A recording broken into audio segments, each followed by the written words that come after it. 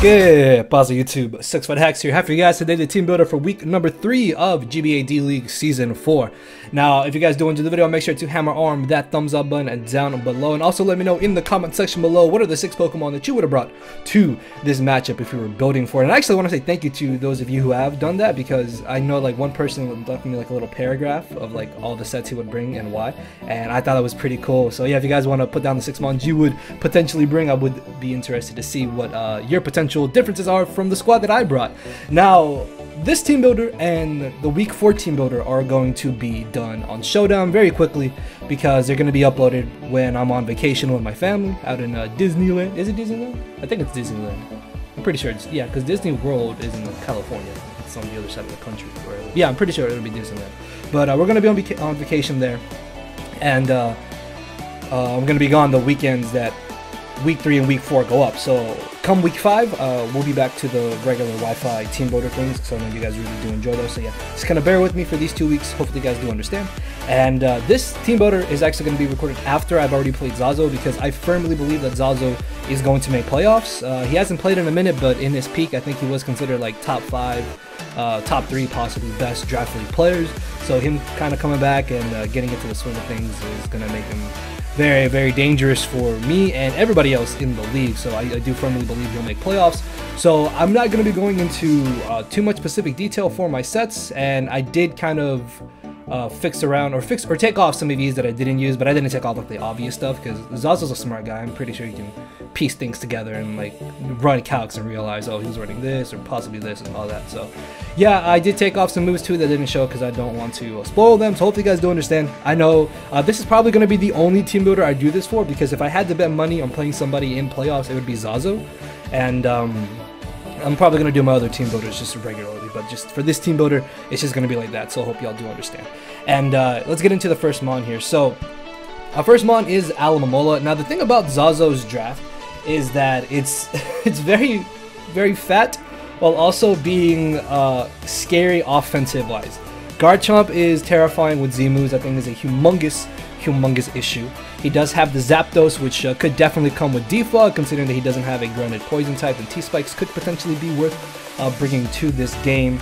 And then Mega Deontay is terrifying. Heracross is literally, it just comes in, clicks a move, and things die, depending on the set that he's running, whether it be Bandit or Guts, or maybe Sub or something along those lines. But if it is something like that, then Heracross just kind of comes in and it wrecks us. If it's Scarf, I really think that's the worst set he could run if it's Scarf, because if it's Scarf, then he can't break as well as he would if he was like Bandit or Guts or something like that.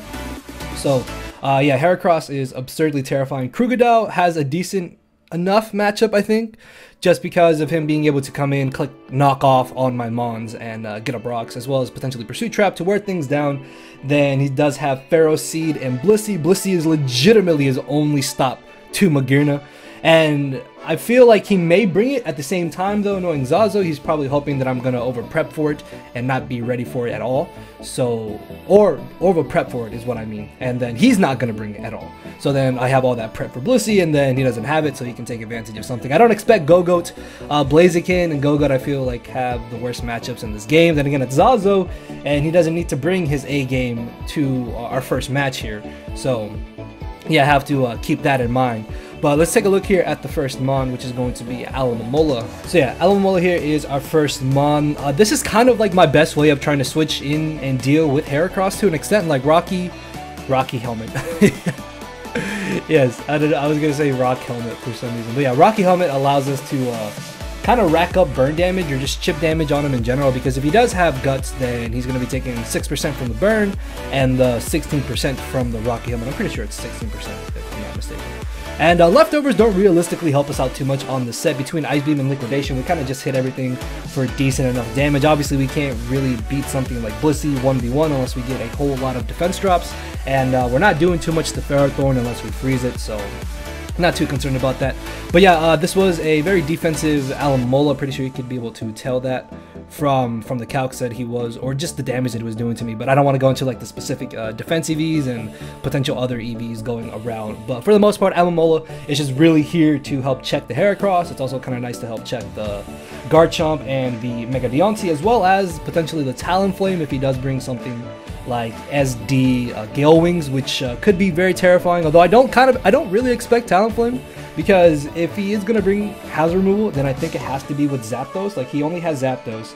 I guess he could maybe have Defog on the Blaziken, but I'm not too sure if he could even fit Defog on the Blaziken, because he may be like Life Orb mixed or Agility, something with priority like the Vacuum Wave. So I'm not sure if he could fit the Defog on there, because Baton Pass alone is just a really good move on Blaziken for momentum. But yeah, Alomomola here is just kind of to be a defensive pivot into most of his physically offensive mons. Next up, we have Ember Moon, the Cresselia here, which is probably our kind of best answer to Garchomp. SD Garchomp is absurdly terrifying with the Z moves. If he doesn't bring that, then we can still kind of use this to spread Toxics around, which Toxic is actually really nice, because if he does bring something like Calm Mind Slowbro, then we can Toxic that. We can Toxic Blissey, potentially beat it 1v1. We can Toxic Zapdos, the Garchomp, the Crocodile, and even the Go-Go. Toxic in general, I think, is just really good in this match. Obviously, if he does bring Mega Deontay, I need to be very careful, and I can't just kind of blindly spread Toxic. But Protect also kind of works in tandem with Toxic, because we're going to be rocking up that damage. Ice Beam, I think, is good enough for being our only real offensive move on the set, because it does hit everything on his team, and the one thing that resists it, we Toxic it anyways. So nothing can really get a free switch in on Cresselia. Like, yeah, it's not doing that much damage, but it's doing a little bit of damage regardless, and every little bit of damage could definitely come in handy if we are able to get up our hazards in this match. So our next team member here is going to be Oscar, aka Magearna. Now, of course, as I mentioned, he does not really have anything to stop this outside of Blissey. Now, I think originally I was going to bring something like Shift Gear, but ultimately I changed it to Volt Switch, just because I felt that if we're in a situation where I can't set up freely, and if he does have Blissey, then I can Volt Switch out against Blissey, or I can kind of just use this to keep up momentum, and I can still pressure him. If I get a special attack boost and he's going to try and rely on Garchomp, Earthquake from Heracross, or Crocodile to potentially knock me out, then I have the Shucka Berry, so I could pick up a surprise KO then, and that could be definitely amazing in my opinion. So I decided to go with a Volt Switch set. From the damage output that I was doing to him, he should know that I was running a lot of special attack investment. This is not the exact. Is it the exact? I don't even know. I changed this up a couple of days ago, and I'm just now trying to remember if it is or isn't. But hey, if it is, it is. If it's not, okay, we'll worry about it later. But yeah, just in general, Magearna has a phenomenal matchup in this game. If he doesn't have Blissey, this just kind of comes in. Bolt Beam coverage just destroys everything on his team. Yeah, we don't hit the Ferrothorn with this coverage that we have right now, but there's always potential that we could have had like a fighting move, HP Fire, or maybe like Hail Bell, Pain Split. I don't really know what else we could have potentially had. I'm still upset that Magearna doesn't learn Toxic. Like, why do you not learn Toxic? Here, I'm just going to put Toxic. There, we had Toxic on it. Our next mon here is going to be Nia Jax, aka Nidoqueen, which was running a nice tank set this matchup, which honestly I felt like tank Nidoqueen was going to be pretty solid. This is also a nice answer to potentially the Heracross if it's not carrying the Earthquake, because then that way we can hopefully get off some damage on him or pick him off with either Earth Power or Ice Beam. T-Spikes are really nice as well in this matchup, mainly because his best way of getting rid of them is Defog Zapdos or Blaziken. I suppose Defog Talonflame if he were to bring Talonflame, but I don't expect Talonflame, honestly. And then I guess he could try to be aggressive with Mega Deontay, expecting me to T-Spike and try to switch it in so I don't get up T-Spikes. But T-Spikes and Stealth Rocks are going to be very, very helpful in this game, especially Rocks. If he does bring double birds, then being able to get up Rocks is going to be absolutely phenomenal. So our next team member here is going to be Shinsuke, aka the Mega Medicham. We only showed 3 moves. The 4th move can honestly be anything. Bullet Punch knocks out the Mega Deontay if he brings it. We could have potentially gone with like Substitute or Baton Pass, even Fake Out I think had some merit on it potentially.